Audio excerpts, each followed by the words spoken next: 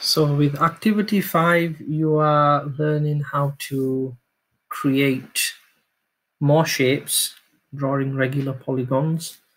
We're going to draw an 8-sided shape for this task. If you want to pause the video and work out what shape in maths is an 8-sided shape. So if you've worked it out, well done. We're drawing an 8-sided shape octagon. Make sure you have liked and subscribed. A couple of things before, like I've mentioned in the past, that you need to do when you start. Obviously, file a new if you want to start a fresh page.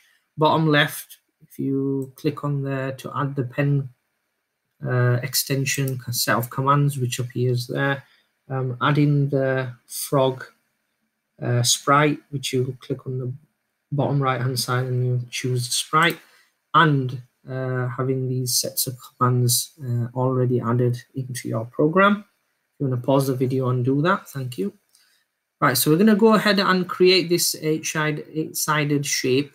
So first thing that you'll need is, if you go into events and put the when flag is clicked code block, and then we go to control and we need the wait 1 seconds command, and then we go into motion and we add the pointing direction,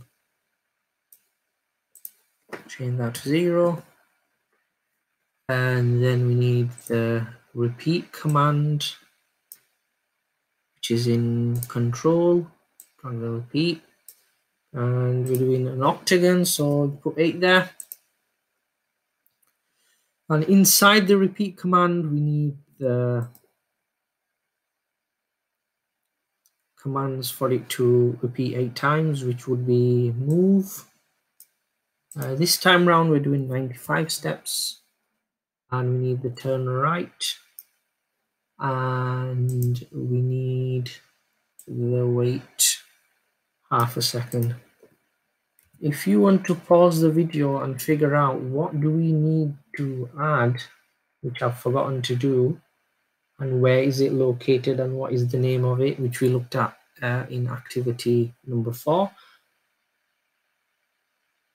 So if you have worked it out, well done. We need the operator command, which is this one, and we drag that in to there. And we've got to put 360. And because we're doing an 8-sided shape, we put an 8 there. And if you want more information about what this is and how it works, do refer back to the activity 4 video, which is in your booklet, the links to it. And that's completed. Then we go ahead and test. So I always test it with full screen, so it gives you a better idea of how it works when you're watching it on YouTube. So stop and go. And it's drawing my 8-sided shape. So 1, 2, 3, 4, 5, 6, 7, 8. That's correct. That's an 8-sided shape. And then you would screenshot that result. That shows me your codes and the final result as well. If you can't screenshot it, you can take a photo and put it onto the assignment, whichever works best. Links are in the description.